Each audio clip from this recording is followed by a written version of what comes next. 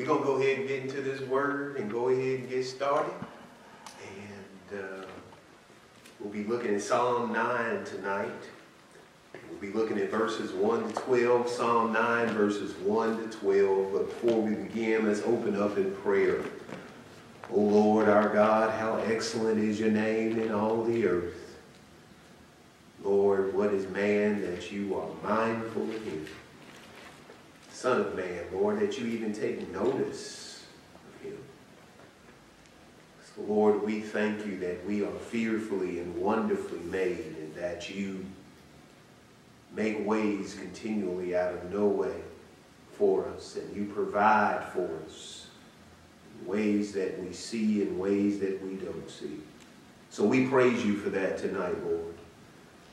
We ask, Lord, that as we study your word tonight, that you would let the words of our mouths, even the very meditation of our hearts, be acceptable in your sight. Yes. We praise you, Lord, for saving us from our sins. We ask you to forgive us, Lord, of our sins that we have committed in word, thought, and deed.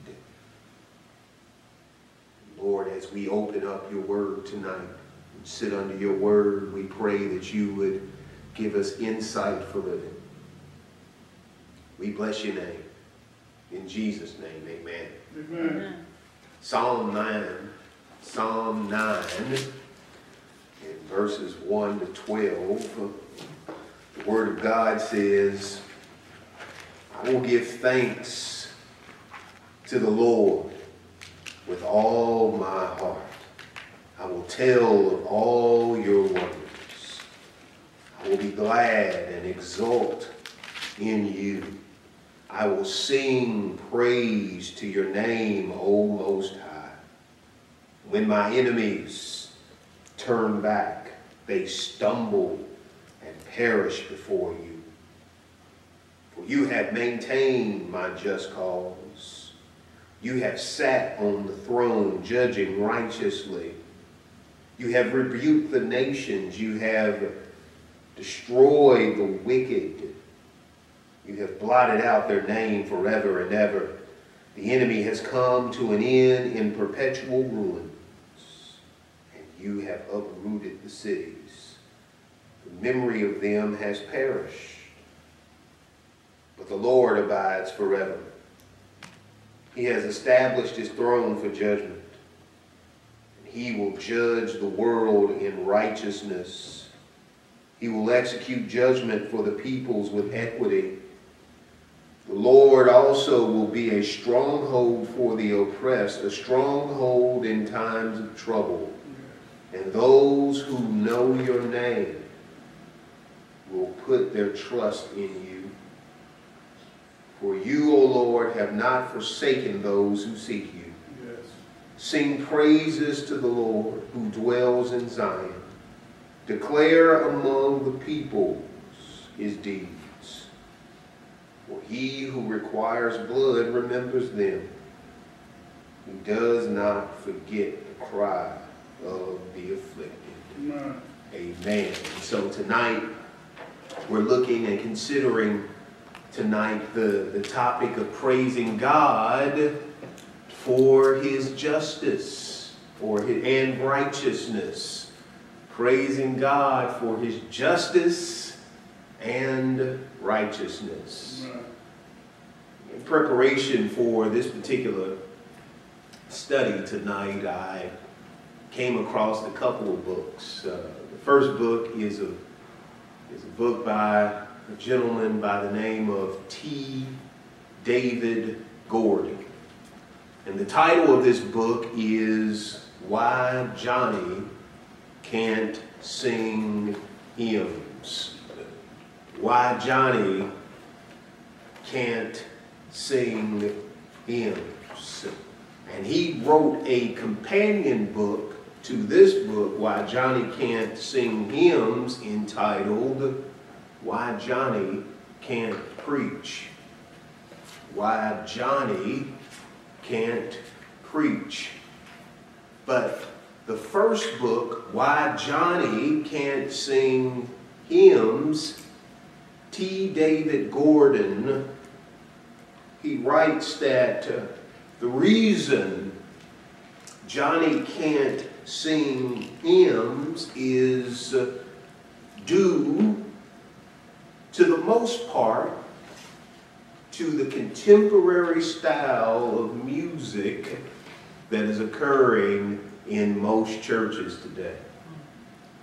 And with that, he says, and I'm just summarizing what he's saying in his book, he says the inferiority of the words, the lyrics, the theology that's contained in most contemporary songs being sung in contemporary church today is the reason why Johnny can't sing hymns.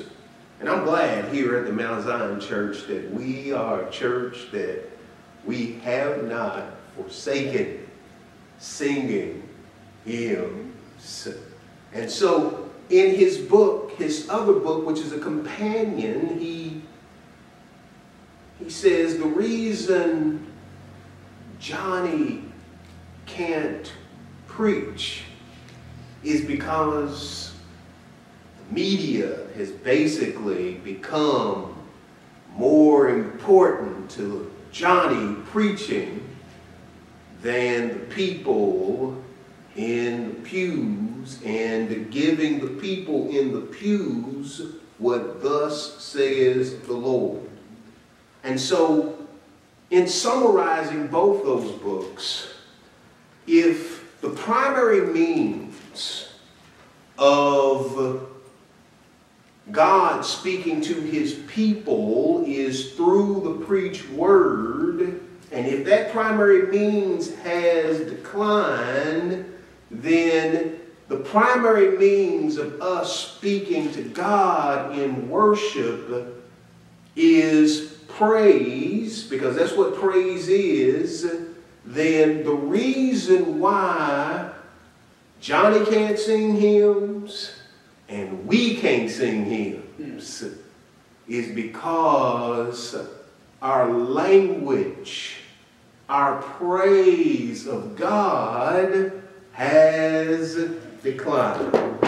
And so when we look at Psalm 9 tonight, what we understand from Psalm 9 is that this is a psalm of praise. Actually, the entire Psalter is a song book.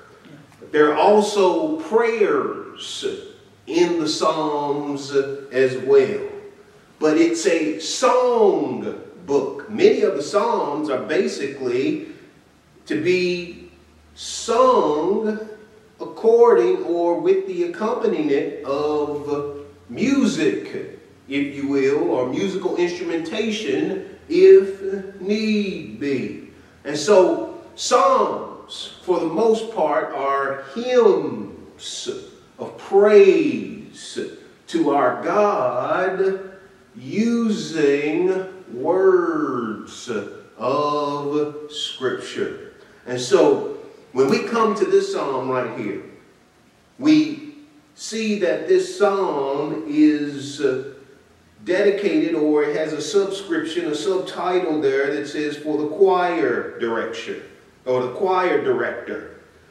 And it says on Muth-Laban, a psalm of David.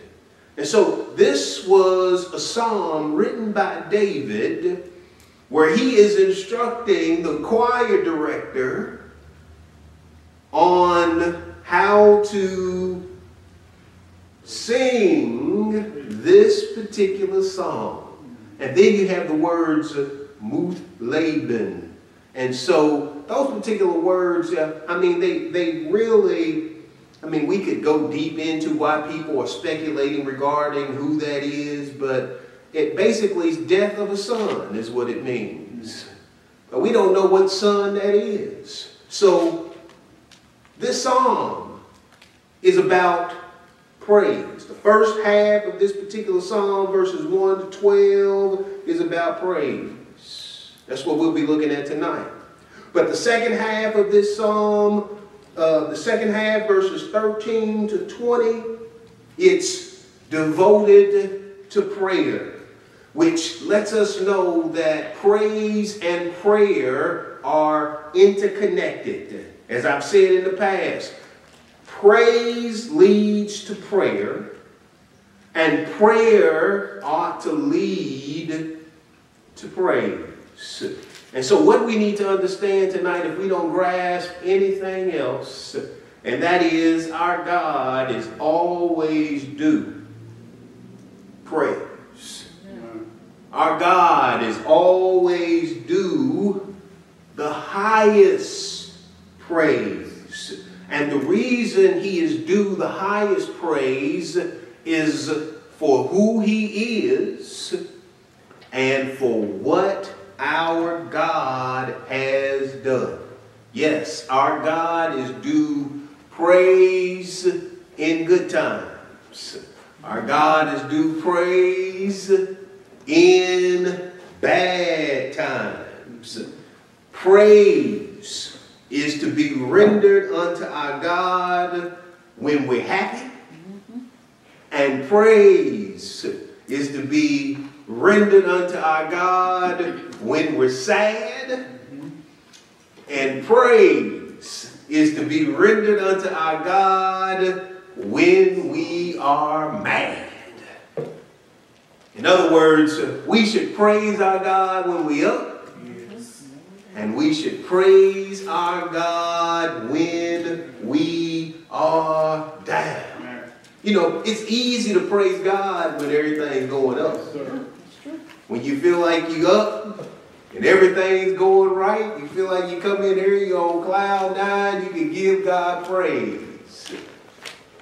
The difficult thing to do is to praise God when things are not going well for us, or we are on a downturn, a down slope in our lives. And so, beloved, in a world such as ours, that is marred by all kinds of sin and filled with all kinds of violence, you know, it's very easy for us to get down. It's very easy for us to become discouraged. Even for people who are followers of Christ and those who are just people in general who don't know the Lord. It's very easy when we see what is happening in our world for us to become discouraged. Especially as it pertains to the topic of justice. When we see injustice, it's very easy for us to get down and discouraged.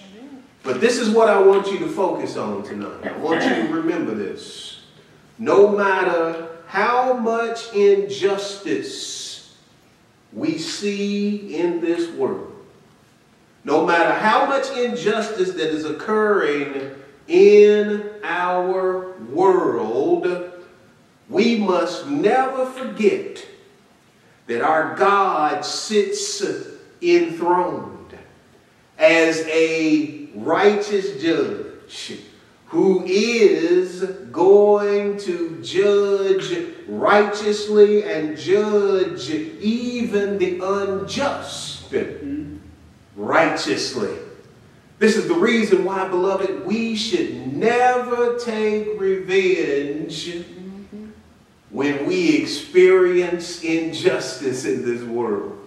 Never take revenge, because the Lord himself says, vengeance is mine. I will repay. Look with me at Romans chapter 12.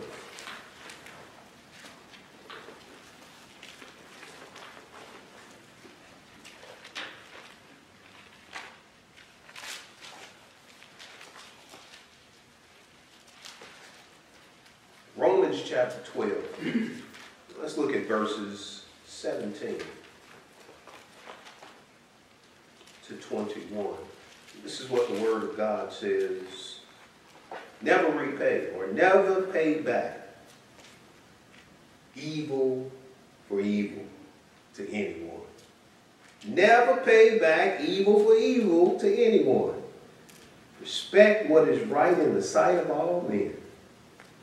If possible, so far as it depends on you, be at peace with all men. Never take your own revenge, beloved, but leave room for the wrath of God. For it is written, vengeance is mine. I will repay, says the Lord. But watch this. But if your enemy is hungry, feed him. And if he is thirsty, give him a drink. For in so doing, you will reap burning coals on his head. Verse 21, do not be overcome by evil, but overcome evil with good. Did y'all see that? Don't take revenge. When we take revenge, when we act like Dirty Harry.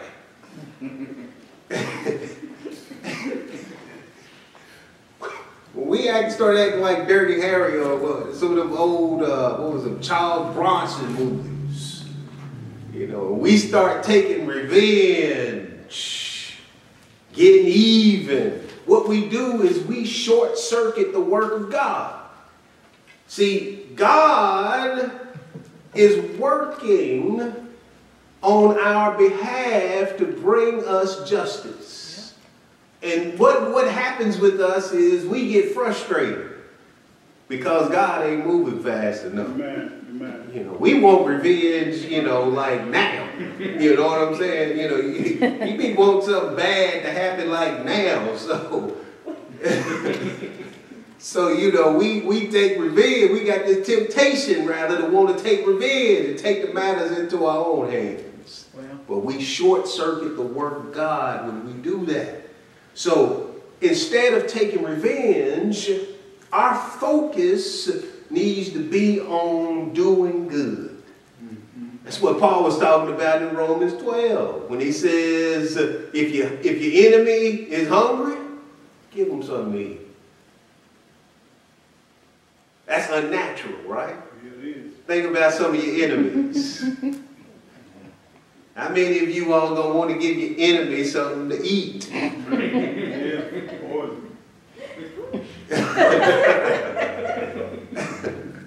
Or give your enemy something to drink. And so we take justice into our own hands. So we want to give them some poison. Okay, I got something for you. So we need to focus on doing good. Let God take care of the justice of getting our enemies back. That don't mean that sometimes you may have to take a civil matter before a civil magistrate. I hope in the church that we can resolve those issues without having to do that. But sometimes there are some matters that have to go before a civil magistrate. But in the body of Christ, we ought to be able to judge those matters amongst ourselves instead of taking them before an ungodly judge. Right. But again, we short-circuit the work of God when we take revenge. And so do good and continue to focus on Jesus. And so we focus on Jesus by remembering what Jesus went through. I mean, after all, we are not the first people in the world to ever have to go through some injustice. I mean, when you think about what Jesus went through, that was unjust. And so we focus on Jesus. This is how the writer of Hebrews says it in Hebrews 12. Go with me to Hebrews chapter 12.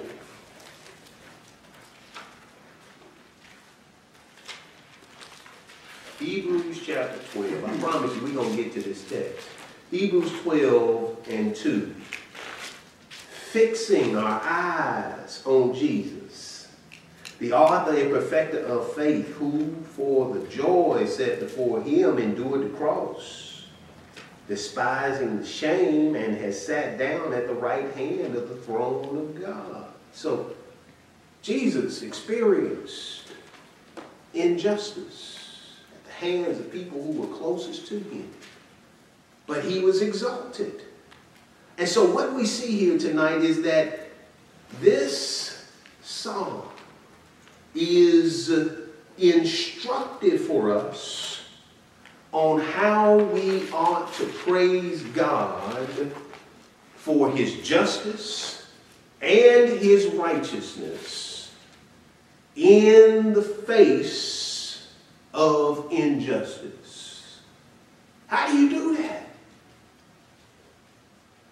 How do you praise God for his justice and his righteousness in the face of injustice? What does that look like? Or what is the pattern of praise that we need to have in the face of injustice?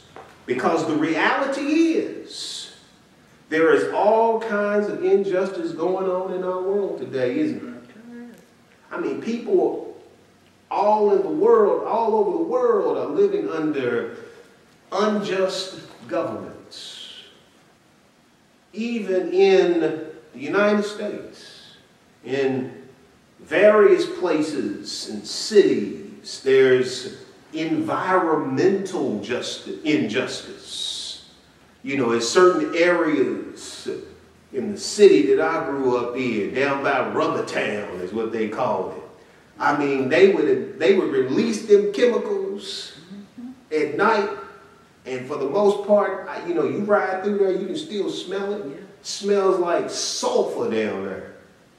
And that stuff, they did a study one time down there in Chickasaw Park. They said they had cancer in the fish that was in that lake at Chickasaw Park. And you know, if there's cancer in the fish, there's cancer in the water. There's cancer in the water that they drink. The stuff is in the air. That's environmental injustice. Yeah. But not only is there environmental injustice, there's income disparities. Income disparities are injustices. Access to quality health care is an injustice. I ain't just saying you got a doctor that you go to just write you a pill here and there. I'm talking about good quality health care. I mean, you got some doctors who do not give their patients comprehensive medical care. That's an injustice. When we have all the violence we see in our communities, I mean, the shootings, like the young man that was shot on the school bus stop, trying to go to school. That's injustice. Poverty, in many respects, is an injustice.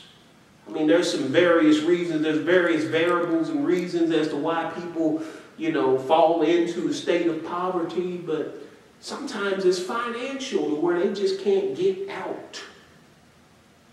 They don't have the financial means to just get out. Child welfare. There's injustices in the child welfare system. You know, a lot of the kids that are predominantly in the child welfare system are African American kids. There's housing inequities. That's injustice. You know, infrastructure inequities. I mean, where I live, they'll pave a road 6 times before they come to one of the poor communities and pave a road. And I'm thinking to myself, there are about 10 roads I can think of in the city that y'all need to be spending some money on. Because you drive through there, you better have your mechanic's phone number on speed dial. Because you're going to come through there, you're going to be thinking, man, I done tore something up in my alignment. And so, even when we look at life in utero, abortion is an injustice. Injustice is violence upon the womb. There is the exploitation of the elderly. That's injustice when elderly people are taken advantage of. Then we see racial and refugee injustice. We'll let these people come in, but we're not going to let these come in. And so injustice is all around us. And so how do we praise God in the face of such injustice? Because you all do know that we need to be praising God, right?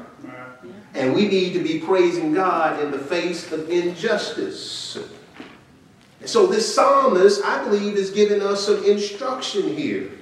He's telling us who our praise needs to be directed to in the face of injustice. Because the world that we live in is full of praise, right? Yeah. Monday night football come on. There's all kind of praise, right?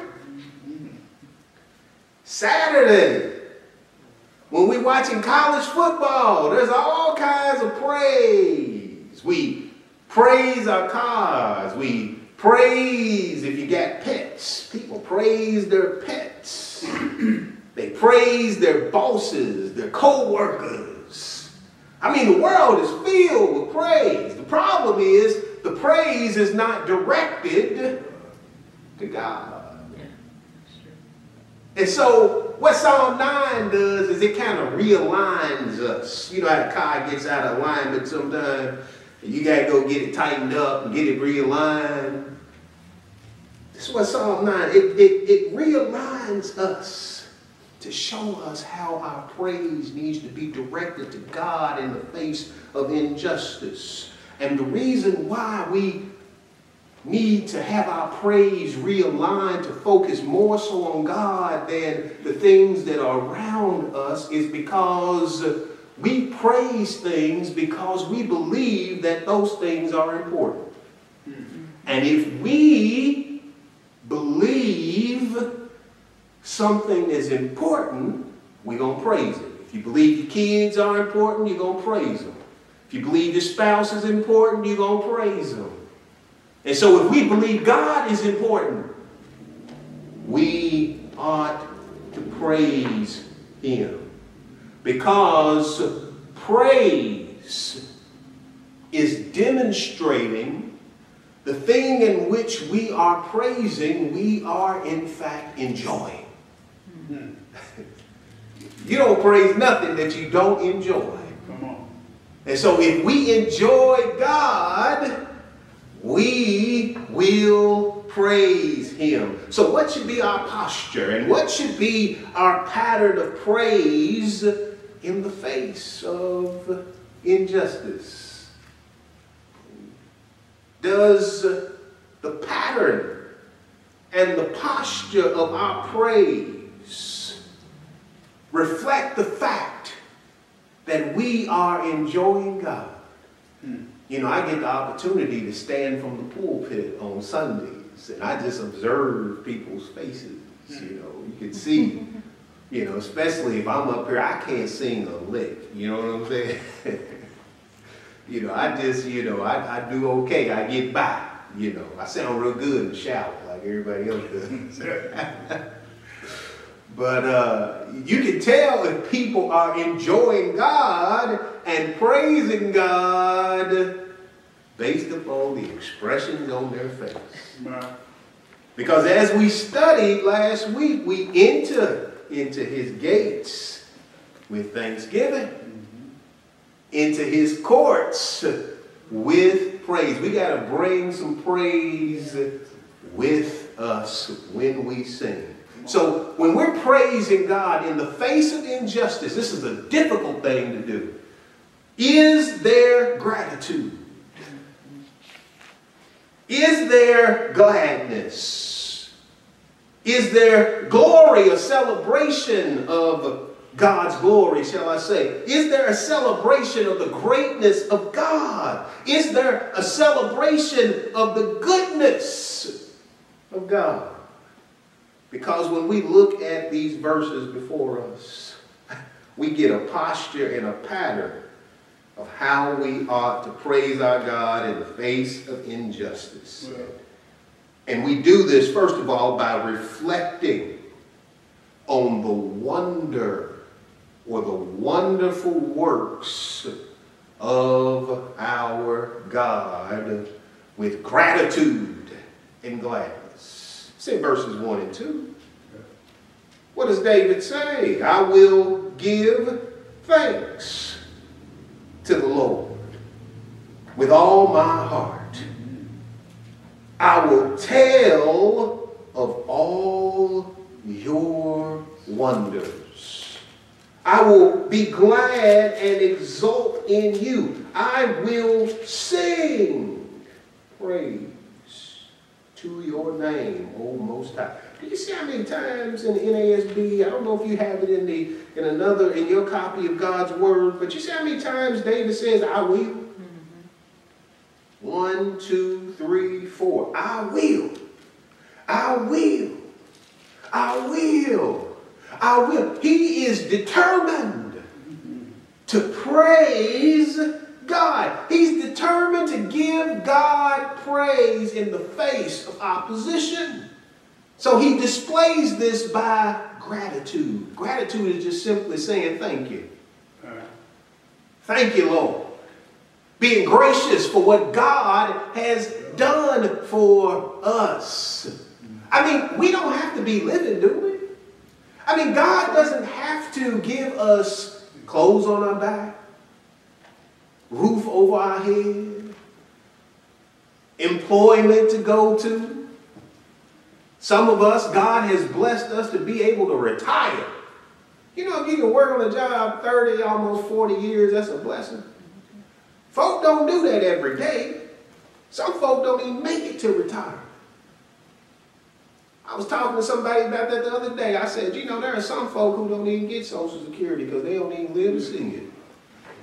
And if God has blessed you and let you live long enough to even get Social Security, that's something to praise God for. That's something to be grateful for.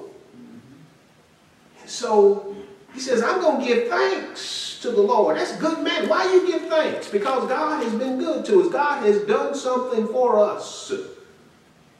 With all my heart. Not half-hearted. His whole heart. The word heart right there is live. The entire being. David's entire being. This is coming not from the outside. This is not just mere externals. This is internal praise. His entire being. His whole heart. But then he says, I will tell of your wonders. Do you see the verbs here? Give thanks. I will tell, give, tell of all your wonders. Now, we can't even begin to tell of all God's wonders. A synonym for wonders is miracle. I mean, the greatest miracle that God is performing today is to save somebody from their sins. And sometimes I believe that we look for God in the spectacular and the miraculous so much that we miss how God is blessing us in the simplicities of life. Come on. His wonder of sending somebody into our lives to talk to us just when we needed to hear something. His wonder of somebody praying for us just when we needed somebody to pray for us. You know, God works miracles without a doubt. But I want to encourage us not to be caught up so much in looking for a miracle over here, a miracle over here, and a miracle over there, but looking for God and his wonders in the simpleness of everyday life. How God wakes us up this morning. Come on. How do you know that when you go to sleep, you're not dead? There's a lot of people who go to sleep tonight, but they ain't waking up tomorrow. Getting up in the morning is something to tell of God's wonders. The simpleness of life, being able to put one foot in front of the other, being clothed in our right frame of mind. So he says, I will give thanks to the Lord. And that Lord, all caps, Adonai. I will tell of all your wonders. I will be glad and exult in you. I will sing praise to your name, O Most High, El Elyon, the Lord, the Most High. And so, this gladness, this rejoicing in God, exulting and gladness are kind of like synonyms. They both convey rejoicing in God, having joy in God. And so our joy should come from God alone. Not only does worship go to God alone, but our joy ought to come from worshiping God alone, which ultimately leads us to sing praise to his name. Because his name speaks to his reputation. His name speaks to who he is. As we said, he's the Most High God. And so let's look at Psalm 91 regarding the Most High. Psalm 91. Psalm 91, verse 1. Psalm 91, verse 1. It should be a very, he who dwells in the shelter of the Most High will abide in the shadow of the Almighty. Then you go down to verse 9, and the word of God says, for you have made the Lord my refuge, even the Most High your dwelling place. So the Lord, he sits high and exalted. He's the Most High God. But then, when we look at verses 3 to 10, we see David's rejoicing by giving God glory. Giving God glory. Celebrating God's glory. And the reason he celebrates God's glory is, you can see it. We'll walk our way through this. And starting at verse 3. He turned back his enemies. He retreated his enemies. That's verse 3.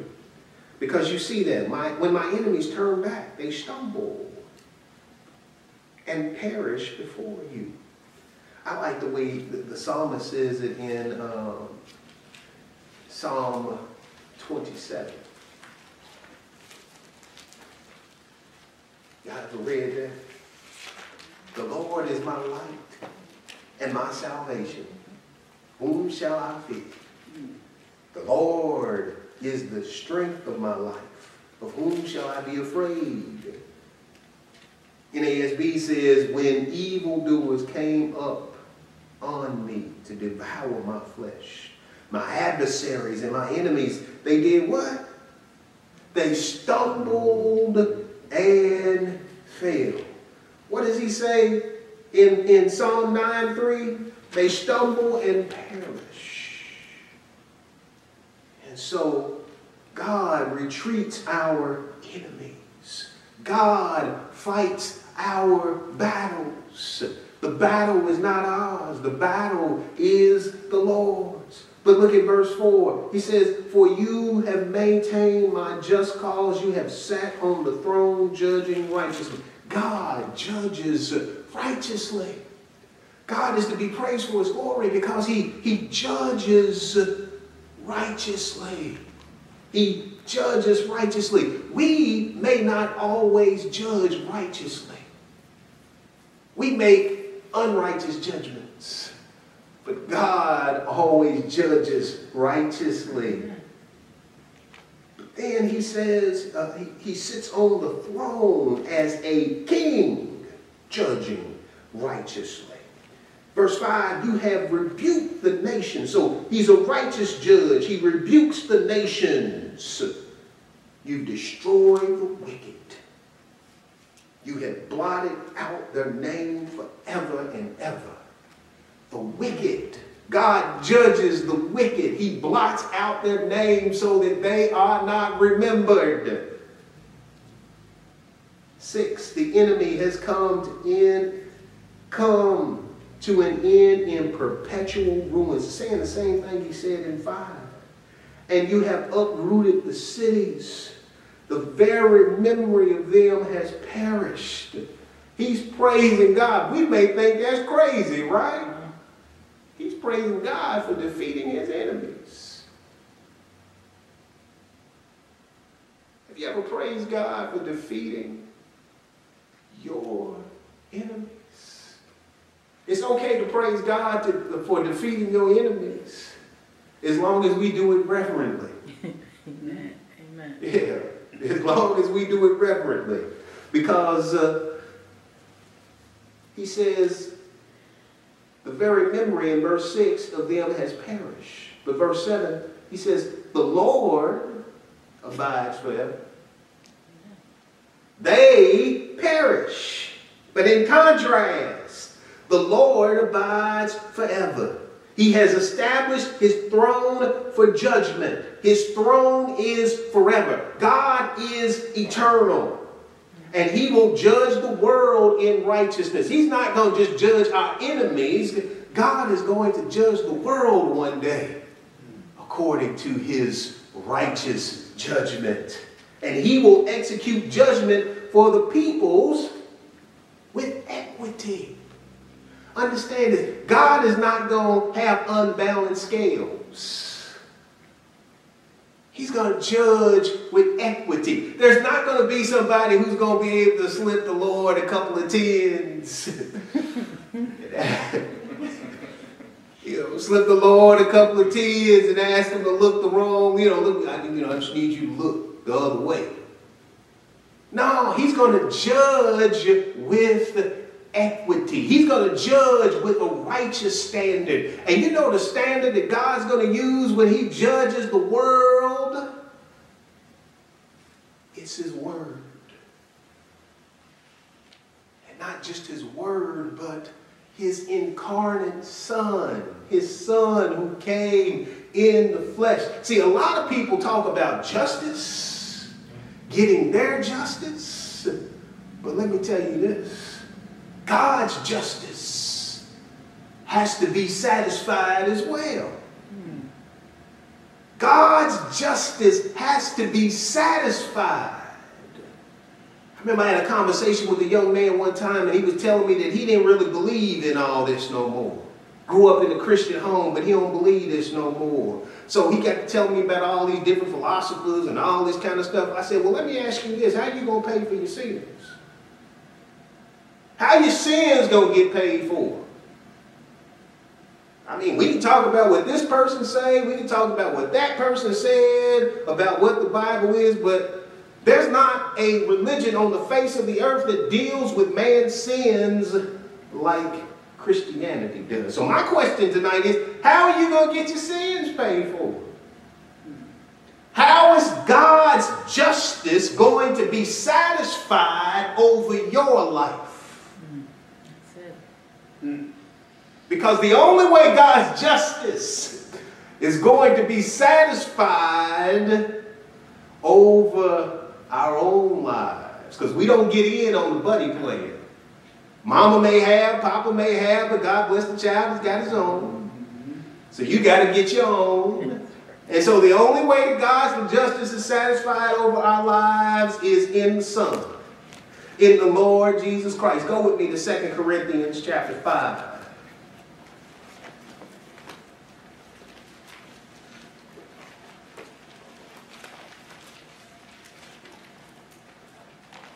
And let's look at verse 17.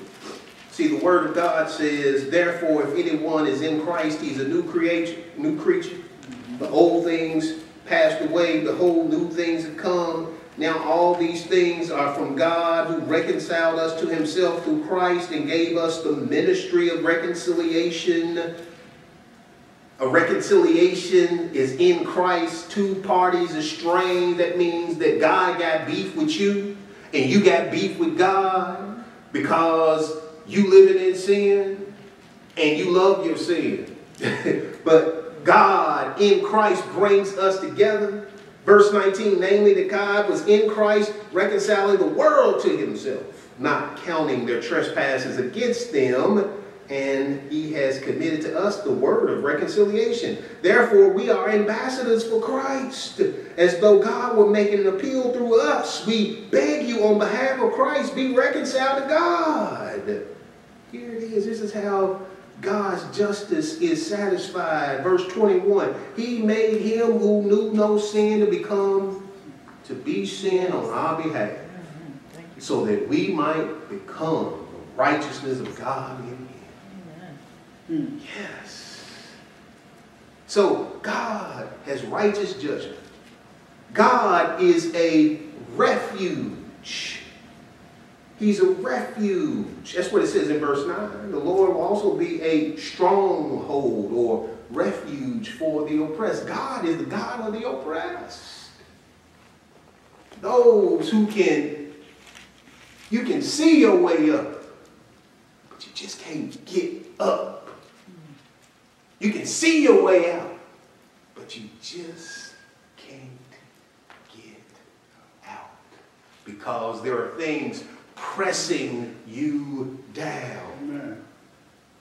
So he's the God. He's a stronghold for the oppressed, even in times of trouble. Let's look at Psalm 46. Psalm 46.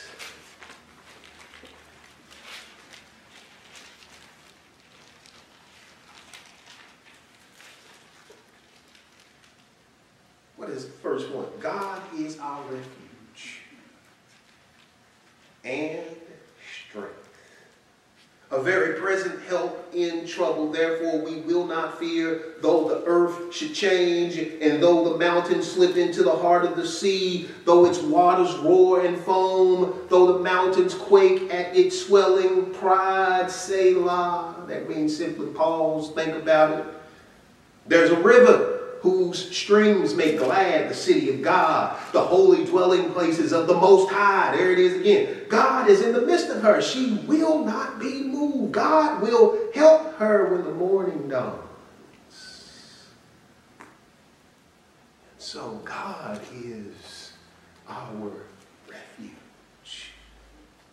He's a stronghold for us from the wicked. It's repeated again in verse 10. And those who know your name will put their trust in you. For you, O Lord, have not forsaken those who seek you. He's a refuge to those who know his name. Those who put their trust in him. We have to put our trust in him. Trust in the Lord with all our hearts. Lean not to our own understanding. In all our ways acknowledge him, and he will direct our path. Never will I leave thee. Never will I forsake thee. But then, finally, verses 11 to 12. God's goodness is celebrated. We've seen gratitude, glory, greatness, his goodness is right here. Greatness was in the last verses that we've seen. Glory and greatness were right there, all in there. But in these last two verses, we see his goodness. Because David says, sing praises to the Lord who dwells in Zion, declare among the peoples his deeds, for he who requires blood remembers them. He does not forget the cry of the afflicted. God hears your tears. God hears your cry. God, beloved, he knows your name. God will not forget about you. So we recognize his goodness towards us who are the redeemed. This is a call to praise God. This is a call to sing and declare his goodness, because we know that God has not forgotten us. God still remembers us, and his goodness is reflected in the fact that he does not forget us. His goodness is also reflected in the fact that God is faithful. But his goodness being reflected in the fact that he does not forget, we need to understand that God is not like us. When the text says that he remembers, when the text says God remembers, is what we call an anthropomorphism. It is speaking about God in human form. But God does not have short-term or long-term memory loss. When the text speaks of God remembering something, the text is speaking to God's faithfulness. Because you all remember, don't you? God remembered Noah. Genesis 8. God remembered the children of Israel. Exodus chapter 2. God remembers us. And so we should never forget,